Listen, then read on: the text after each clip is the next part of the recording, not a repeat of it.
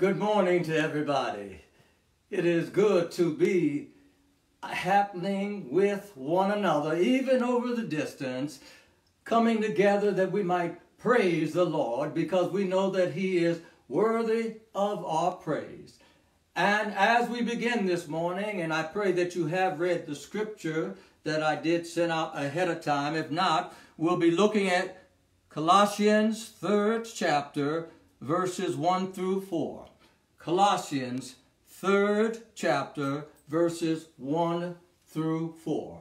And as we're ready, I know we're ready to worship the Lord, aren't we? We're ready to praise God because He is so good. And then you're wondering who this is next to me. For those who do not know, this is First Lady Rochelle Watson of the St. Mark United Methodist Church in beautiful downtown Hanover, near the Arundel Mills Mall and Maryland Live. But we are all alive today. We're all excited today that God woke us up this morning to start us on our way. So First Lady Rochelle Watson is going to open us with a word of prayer. Amen. Amen. Pray for us. This is our first time doing a team thing. In Psalm 46, the 46th division of Psalm, it starts off with, God is our refuge and our strength, a very present help in trouble. And it goes on to say that therefore we will not fear. And though the earth should change as the earth is changing, though the mountains shake in the heart of the sea, though its waters roar and foam, though the mountains tremble with its tumult. But in that 10th verse it says, be still and know that I am God. God is telling us right now to be still and know that He is God. So pray along with us. And as we pray this morning, as you want to lift up names of those who may be going through this coronavirus, you may have lost a loved one, you may have lost your job, you may not be working, finances might not be what they used to be. Just lift those concerns up to God right now. Oh God, we thank you today just for the risen Savior. We thank you, oh God, that even as things seem to be so tough right now, but God, you told us to be still. Yes, Lord. And know that you are God. There was a purpose for Jesus to have to go through what He went through. But God, you said for us to be still and know that you are God. And so God, right now we thank you. Right now, Lord. For this Resurrection Sunday. We thank you, oh God, that Jesus has risen and now He lives in our hearts. He lives in our spirits. He lives in our souls. And not just lives there, but wants us to go out and be with His people.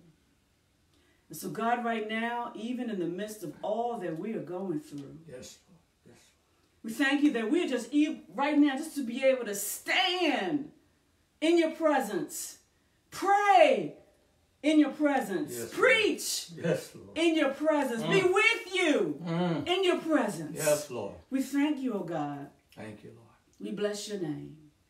We pray over our pastor this morning as he brings us your word. Thank you, oh God. Hallelujah. Can you say hallelujah? Hallelujah. Amen. Amen. Amen. Amen. Amen. Amen. And I do want to lift up. I've been asked to lift up as we did last Sunday. I'm going to do it on the front end and also on the back end. But let me see. That's backward there. Okay. I'm still working at that stuff that turns out to be backward. But want you to write down our website, because we're going to be posting there. We're going to be sharing information there. You don't have to be a member to go to our website, but come and check us out. It is in small cap letters, STMARKUMCHANOVER.org. Let me do that again. I'll slow it down a little bit. STMARKUMCHANOVER.org.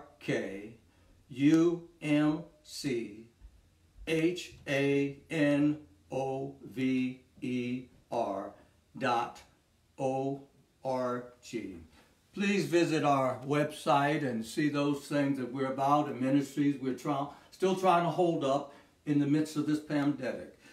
Now, my brothers and sisters, some time ago, when I was young and did a lot of reading, I remember a book that stood out for me. It was called Animal Farm. It was called Animal Farm. And what the book was about was the animals on this farm were being abused and misused by Farmer Brown and his wife and family. And one day they woke up and they decided, we don't need them. They need us, but we don't need them. So there was a revolt. There was a revolution, and all the animals together, every one of them rose up and they attacked Farmer Brown and his family. They ran them off the property, never, never, never to return again. But then the animals began to organize themselves in such a way that they were going to take care of one another. They were going to come together. The cows, the horses, the chickens, the pigs, all the animals coming together on the farm, claiming the farm, and they were going to work together so that everyone would receive what they needed as they were on the journey together. And one of the rules they had was initially that no one at all would be living in the farmer's house. No one, no animal would live in the farmer's house. But the pigs got together. They got together and said, we really made this thing happen. And we are the ones helping to make the decisions. So why don't we move in to the farmer's house? So they did. They did. And one of the other things that they had talked about after the revolution was that they would never, ever wear the farmer's clothing. Well, long story short, the pigs began to think they were better, more intelligent, they knew more, could do more, and especially being in charge, they could make sure everybody else was doing what they needed to do. And so the process began to happen that the pigs began to become just like, if not more brutal, than the farmers. They began to act like the farmer did in the relationship to the animals. They began to dress like the farmer dressed. And lo and behold, you know what happened. How many times have we, as a people, as a culture, as a race, as human beings, struggled with the same thing that happened down on the farm? Folk thinking, believing that they know more, can do more, and want to elevate themselves and press others down.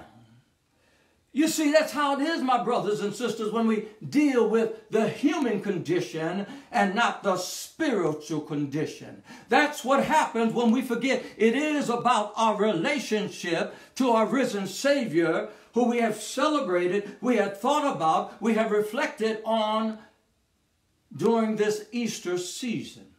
Friday was Resurrection Friday. And then there was the day in between. And then we know what this morning, Resurrection Sunday, is all about.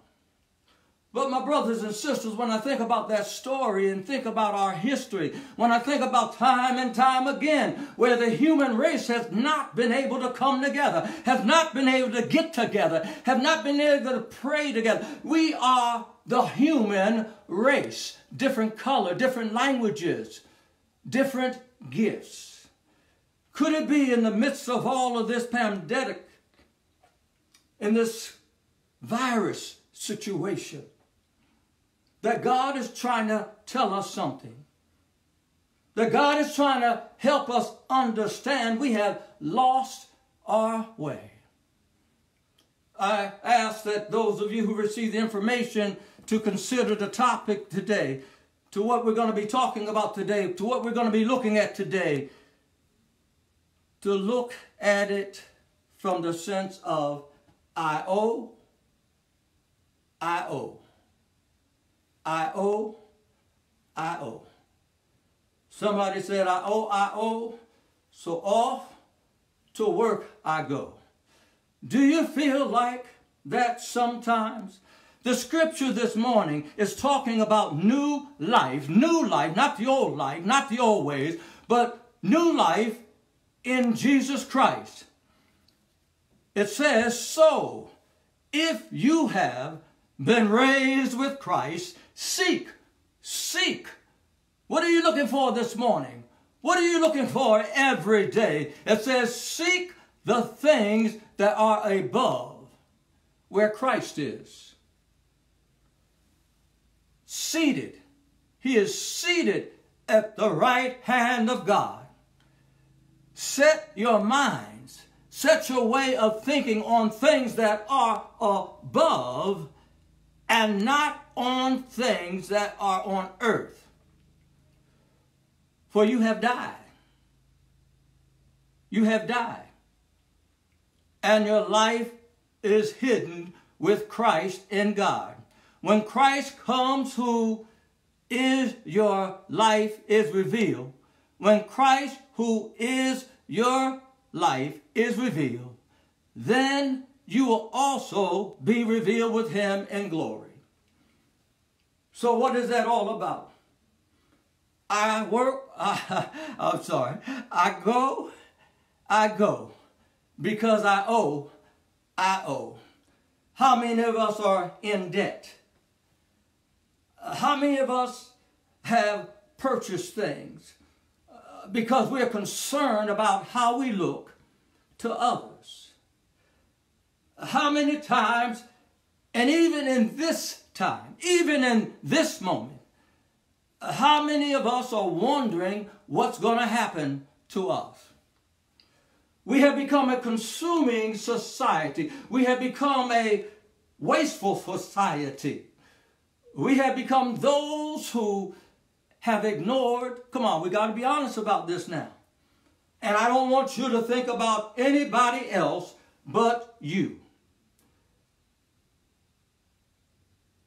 You have to look at you. Don't look at nobody else, but look at you. And what are you thinking about you? Thinking more highly of yourself than you ought to? Buying things to impress others? A big McMansion? And let your crying and suffering and wondering, even before all of this happened, wondering how you're going to make it. Will someone find out that I'm not everything that I'm purporting to be? You see, my brothers and sisters, we have lost the sense of what matters most, what is more valuable to us. We have lost the sense of how we ought to be as a people, as a race, as a culture, as part of the human race. A race that values what others may think, what others may feel. Especially if we get to the point where I believe God wants us to be, and he's tried it again and again and again. This is not the first time that the human race has been impacted by something that is devastating. There have been other times in history when calamity has arrived at our doorsteps because I believe we were not doing what God wanted us to do. Some of you saw the Ten Commandments. Don't act like you didn't watch it again and again and again. Don't act like you don't wait every year for it to come around and see how Moses does. But see, there it is. Even as the children of Israel crossed over through the sea and came to the other side and then began their pilgrimage, their journey to the promised land. What happens when God doesn't show up quick enough for you? When God doesn't show up in the right way to you? Most of us, if not all of us, then we try to do it our way. And how did that work for you? How's that working for you? Probably not good at all, especially right now. But there we are in a situation because we owe, and we're about to have a panic attack about whether or not we're going to make it through. So the children of Israel, Moses is leading them. Moses is leading them. But it's taking too long for some folk in the parade.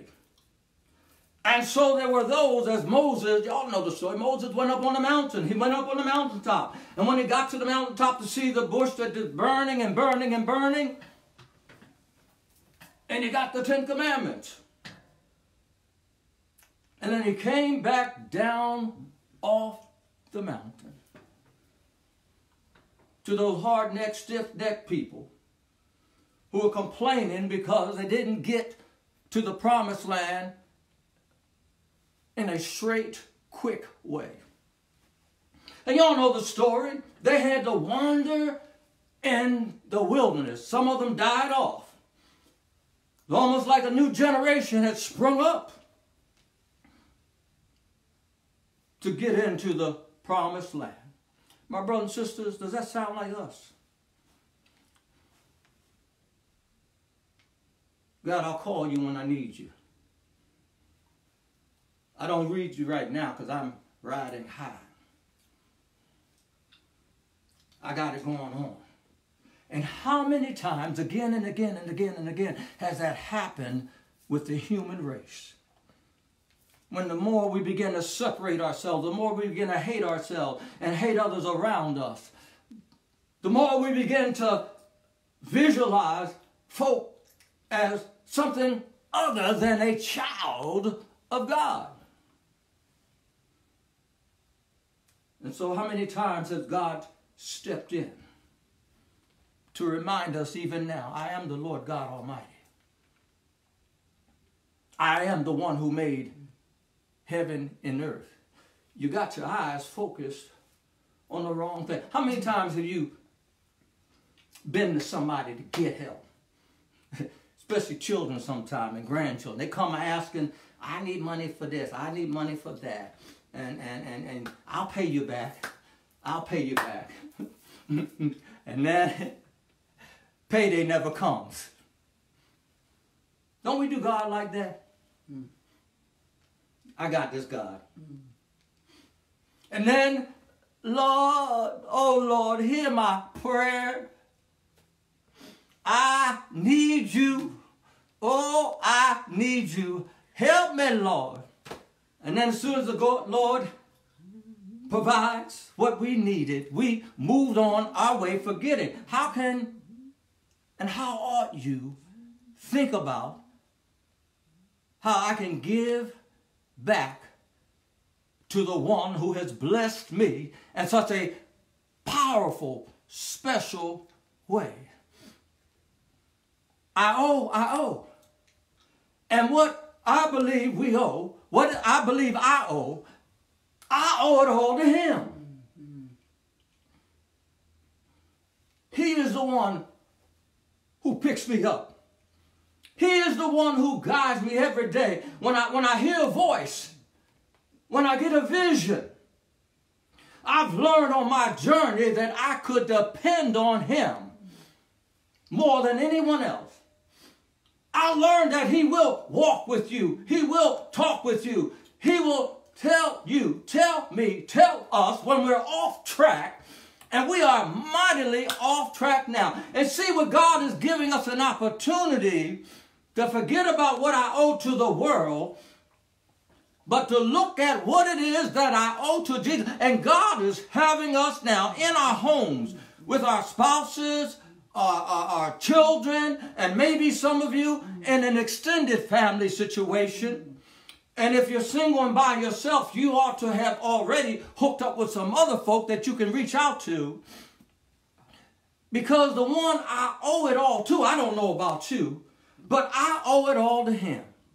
I know I would not be where I am, who I am, as I am, if it had not been for the Lord on my side. I had to step over to his side. I was over here for a while. I thought I was all that in a bag of chips. I thought I could do it all. But the Lord has a way of waking you up. And I've said many times about I should have been dead so many times on my journey from a young child, almost drowning at Camp Drum, New York, as a young tyke. Out there in the water, stepped in the hole and went down. Next thing I know, I'm on the beach. And the lifeguards finally are resuscitating me. Still at Camp Drum, New York. There I was climbing a tree. Fell out, knocked out, laying on the ground for a while. But the Lord made a way. Lifeguard down at West River in my younger days. You know, when you were a lifeguard and you could strut that stuff, you know, folk be looking at you. I know y'all laughing now. I was on a diving board, sure enough, doing a backflip. Caught my head on the corner of the diving board. And they told me that it had just been a little different.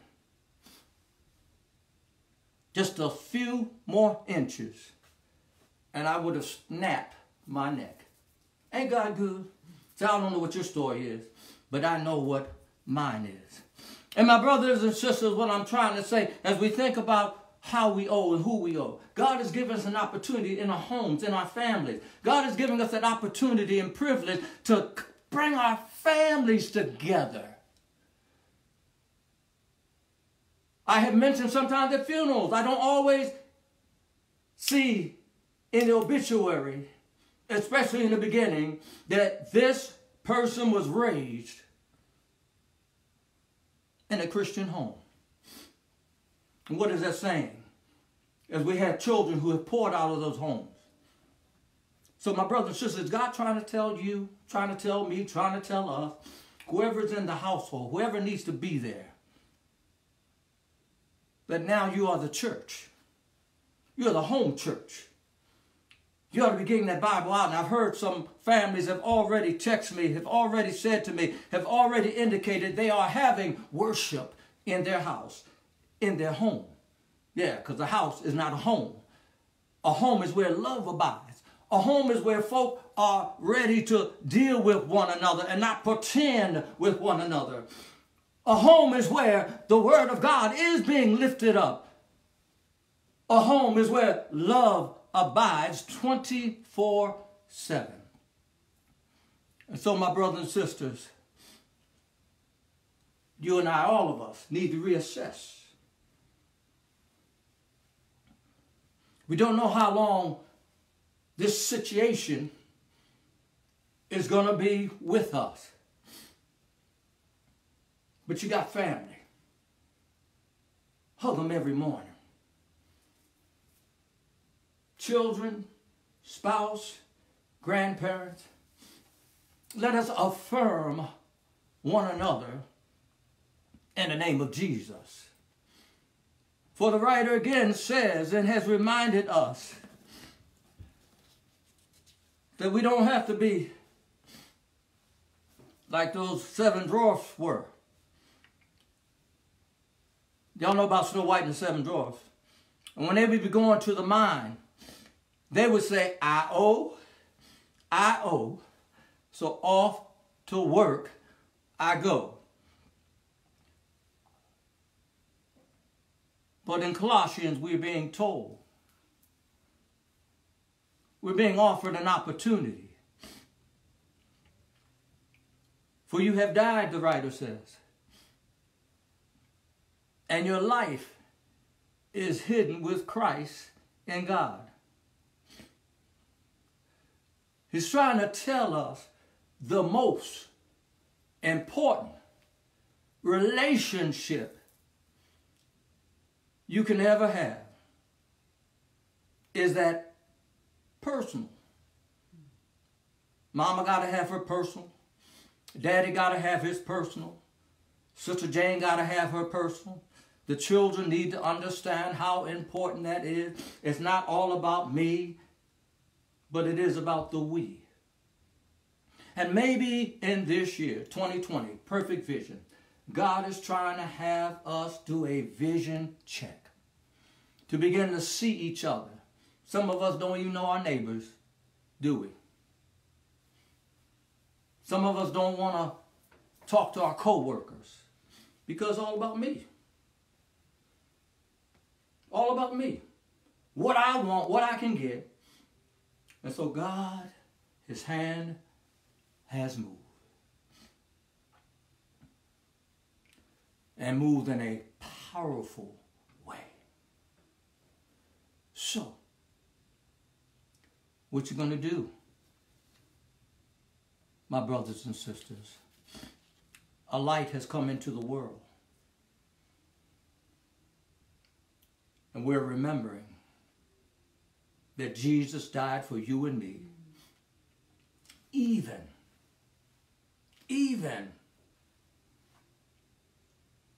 while we were yet sinners.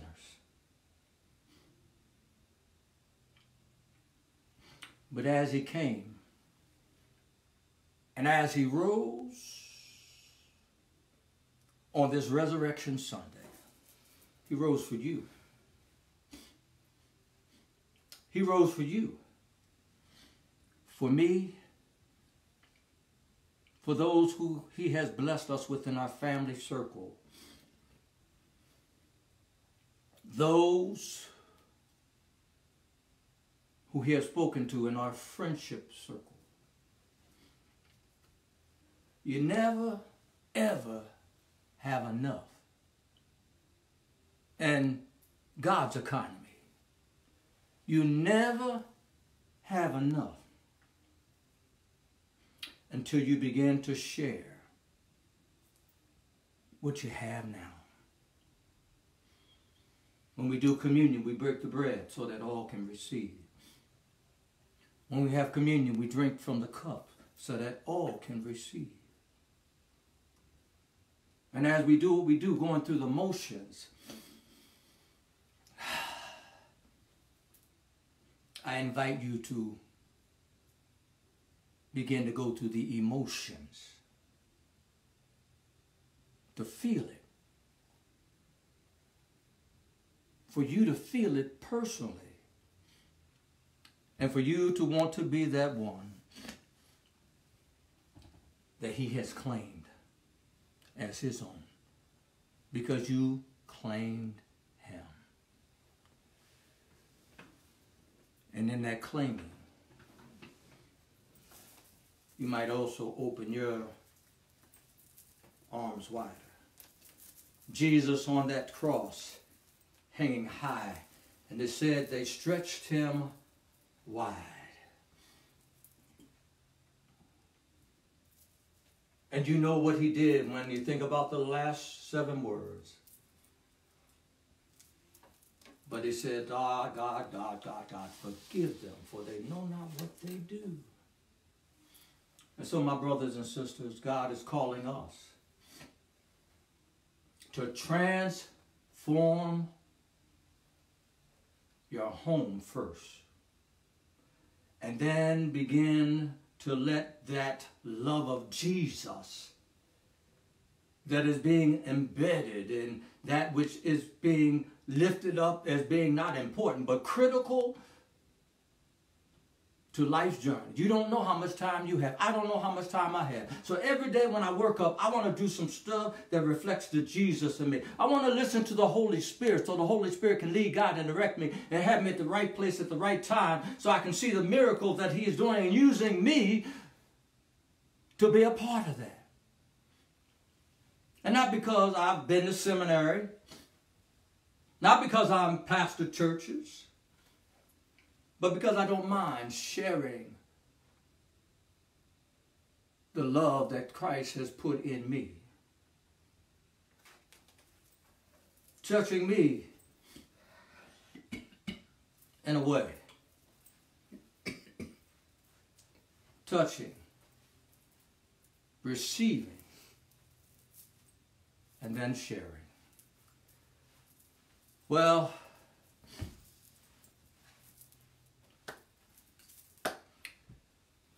we all want to be wanted. We all want someone to want us. Choose, my brothers and sisters. Choose the invitation that Jesus is extending to you. Choose to follow him and keep him as numero uno. I love my wife, Rochelle, but she's not number one. I think she's glad she's not number one because she knows the one that is front is Jesus. And with him taking care of my ups and my downs, it helps me to be that vessel that God can use. He will give you everything you need and allow the Holy Spirit to guide you. He's ready to give you everything you need. But then is the openness to the presence and the power of the Holy Spirit to guide you on your path, the path that God has just for you. Try it. I believe you'll like it. For me, I love it and would have it no other way. I would invite you again, stmarkhanover.org. Check us out. And you know, my brothers and sisters, I know these are trying times. And there are ministries that are yet going, things that are yet happening. And I remember way back when they talked about if you get 1 million people to give you $1, that's $1 million. We're all going through. There's no doubt about that. We're all afraid. And that's false evidence appearing real. When you get to know him, my brothers and sisters, and not ashamed of letting people know that you are his disciples, you're going to see how your life and the lives that you touch will be radically, not changed, radically transformed. Amen. Transformation is about I become something that I can't be anything else but. So the old self is left behind. And the new self has come into being. Amen. So this is Resurrection Sunday. And it is a day of hope and encouragement. It is a day that we just acknowledge and praise out loud that Jesus is risen. So we couldn't leave this wonderful message without just praising him in song. And so I'm going to ask you to join us. And if you can, with your heart or your feet, stand as we are just going to sing to the glory of God as we end this. And invite everybody in your household, wherever you are, to join in. Amen. Also. Hallelujah. Glory, glory.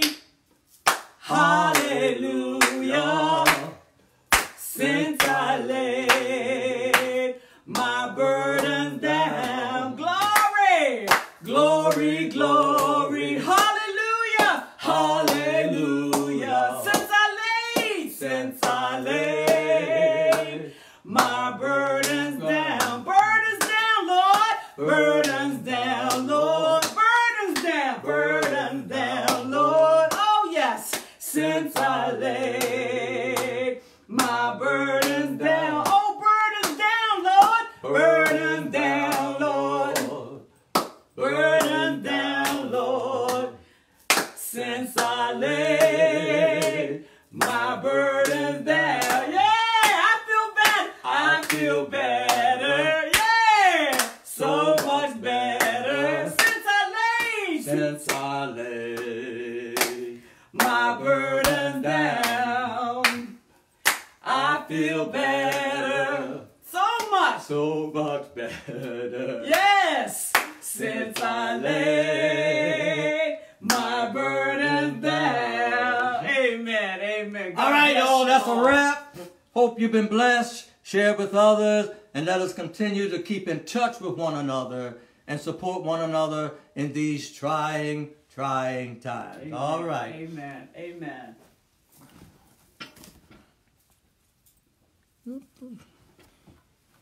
Let me... All right, that's the end of my singing career. Oh.